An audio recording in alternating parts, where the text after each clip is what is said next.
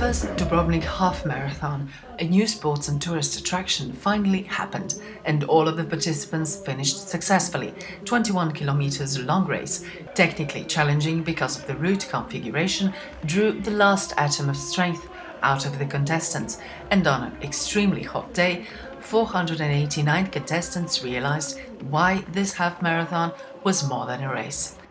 Winning the race was less important, but beating yourself to the finish line was a priority and a complete bliss after a few hours of pure torture.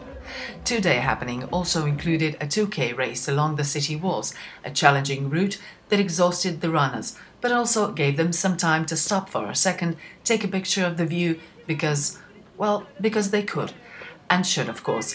Gorgeous medieval city deserves a minute to admire, especially from a high. And then there was a fun run, a 5K race where mostly local runners participated, just to show the rest of us that it's not just a race, it's a way of life, no matter what. Temperature over 30 degrees Celsius on that morning wasn't a surprise, but yet another challenge against themselves.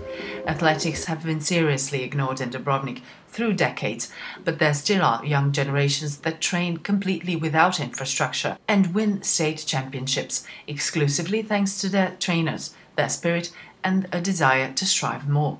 And those young generations, children of Dubrovnik's kindergartens, showed their love for these sports running a street race in Stradum on Kids' Day.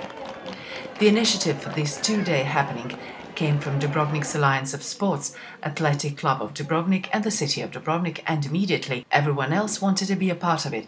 High school students volunteered to service and take care of all of the contestants, and it was a huge success. Next year, the runners hope half marathon and all of the accompanied races would be held in possibly February to avoid crowds of tourists and high temperatures. Because Dubrovnik is even more beautiful during the winter, and beating yourself to a finish line, whenever it happens, is a sweet victory.